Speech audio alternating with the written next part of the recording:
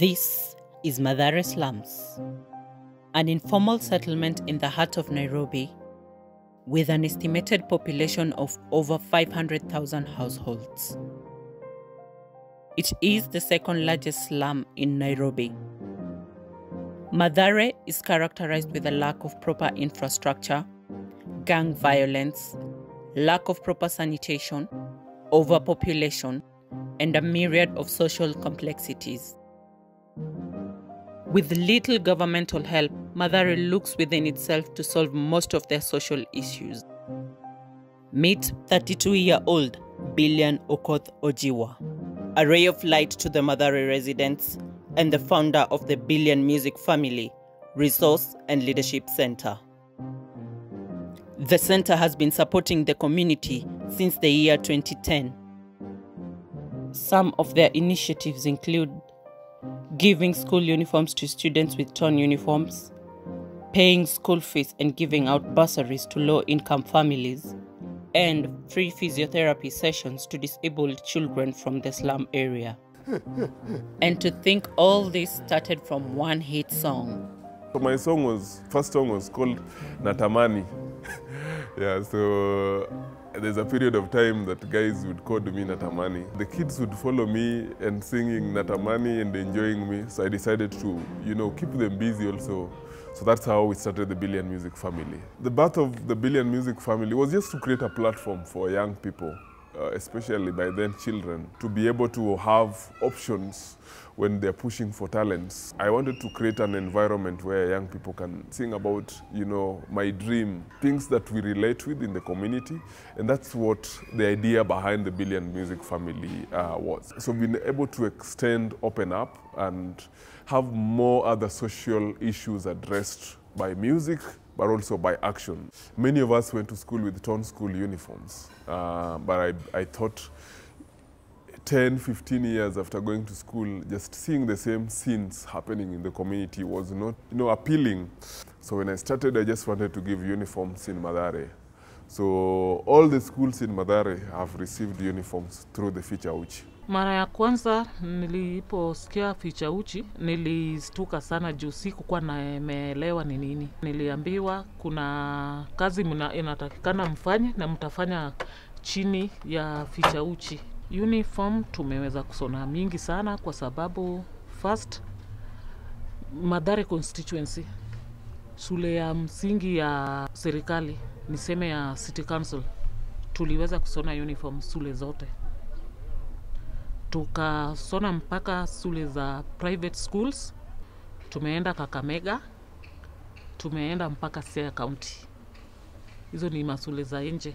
Sasa nikiangalia inaenda 15,000 watoto wale wamesasaidiwa na Ficha Uchi. Kuwasonia uniform inafanya mtoto anakuwa active kwa class, ana change sababu ile uoga alikuwa nayo inaisha. So ana change, kama alikuwa chini anakuwa juu, tena wanafurahi. Kila mtu aonekane kwa picha vizuri. I'm thanking Ficha Uchi campaign because they have distributed uniforms to the needy pupils. Instead of the needy pupils to sit behind and do not work hard, now they have enough courage to sit in front and look and concentrate in class. So I love systems. I work with, structures. So it makes works easier. It helps with accountability. When we started providing food for the families, at first we would just go to an area and give food. But we realized because things were so uncertain, even those who had food were rushing to supermarkets to get more food. So nobody was satisfied with what they had. So, and yet there were some needy people who needed to get that help, but were not able to push themselves through those queues and get the food. So what we did is to develop a voucher. So with the voucher, we would work with the community health volunteers, would give them the vouchers, and then they would get the food from the local shopkeepers. They would come with the voucher, go to the same shop that they buy stuff in, within their area, and then they're given the food stuff. We were able to give over 5,000 people food through the vouchers, and even through the support. We'd get organizations, churches that wanted to come, and through our organization we would be able, because we have structures, we're able to identify the needy cases, sieve through and then support. A lot of families in the slum area with disabled children face a lot of stigma, which therefore means that the disabled children would miss out on opportunities due to lack of access to treatment and other needs. The center is addressing this issue by providing free physiotherapy sessions to disabled children and smoothly integrating them to schools and other opportunities available after treatment.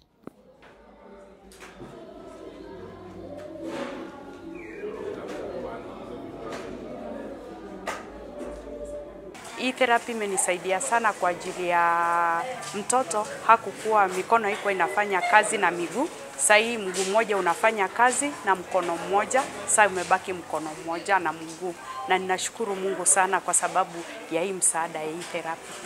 Challenge nimekuwa nazo kwa sababu unajua natoka mbali, saa nyingine nahitaji fare kukuja hapa, lakini huwa najikakamua ninakuja. Na nimeshukuru Mungu kwa sababu tunapata misaada kutoka mahali hapa. Tukati tunakile tunapewa diaper, tunapewa unga, tunapewa chakula. Huwa nashukuru sana. We have seen progress in most of the clients. We have patients that you have already discharged, those who have already gained their milestones and are already walking. So we discharge them and we help them integrate into the school settings that we are provided with around here. The other challenge is the parents. Most of them, they don't come from a stable economic background. So most of them will find that if for a week we have 2 sessions, you'll find that it's not easy for them to easily maintain a consistent attendance record for therapy.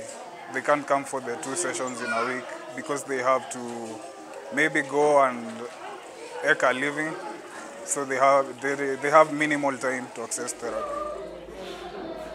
Apart from its regular initiatives, the Billian Music Foundation provides ad hoc services for unexpected issues, like providing water and masks to the community during the COVID-19 pandemic to help curb the spread of the virus.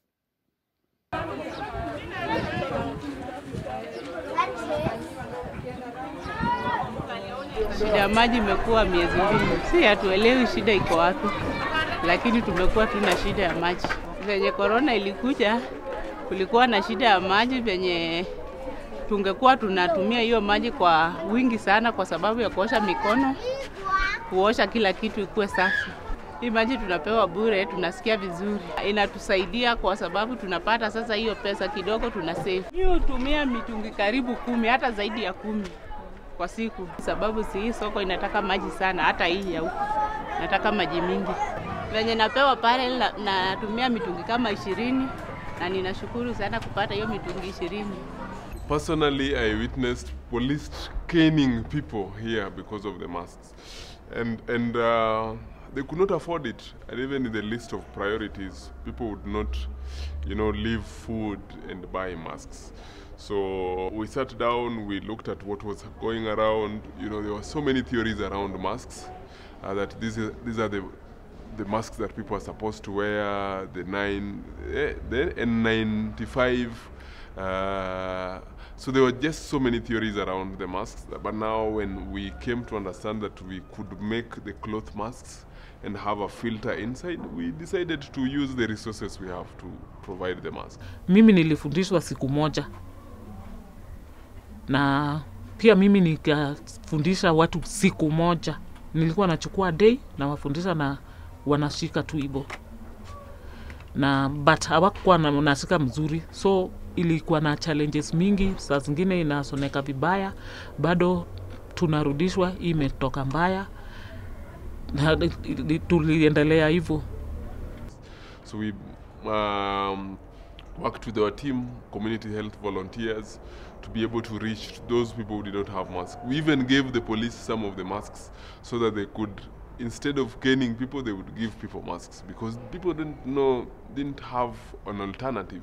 Some would even, you know, tie their mouths with a cloth because they don't want to be caned, and they can't afford it.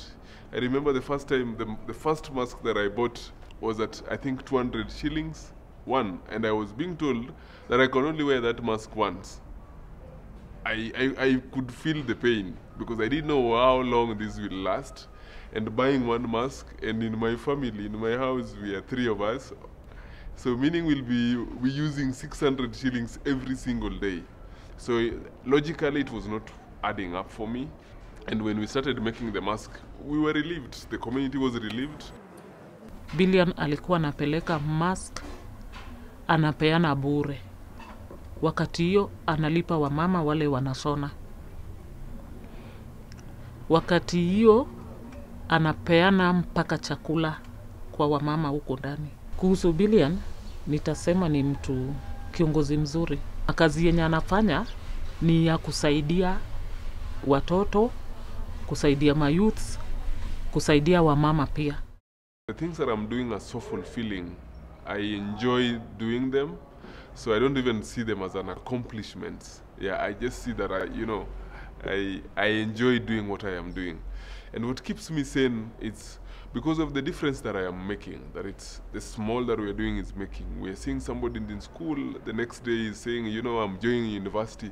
That is what keeps me sane. That is what pushes me to come every single day. And seeing that, you know, the small that we are doing is making an impact in the community. How people are talking, how people are changing, and makes me say, you know, then we can do better. We can push the boundaries. So it makes me to every time to keep pushing the boundaries. Well, you know, everything is a pressing issue here, but I think most pressing issue here is responsibility. There are leaders that we elected that needs to take responsibility.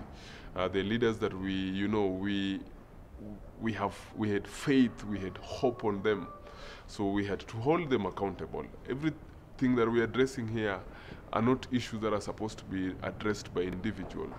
You know, they are leadership issues. When we have a good leadership, these children would go to a school. The water that we are giving here is not a challenge that we are supposed to be addressing now.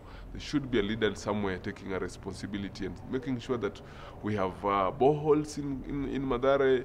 If not boreholes in the Mathare, there's a way that people are able to get water. So we need people who understand what is happening in the community and able to relate with them. So what I am doing now is trying to bring like-minded leaders, people that I believe that are able to look at things differently in the community and have a heart of seeing things changing, not for their own interest, but for the betterment of our community. So I don't want to be a walking hope. I want us to create a system where even when we are not there, these children will be able to go to school. These mamas will be able to work. So that is the most pressing issue for me. And being born and raised in this community, it's something when it's addressed, the generations will benefit from it. I will not live forever here. But how will the generations coming benefit from the foundations for the things that we're putting in place?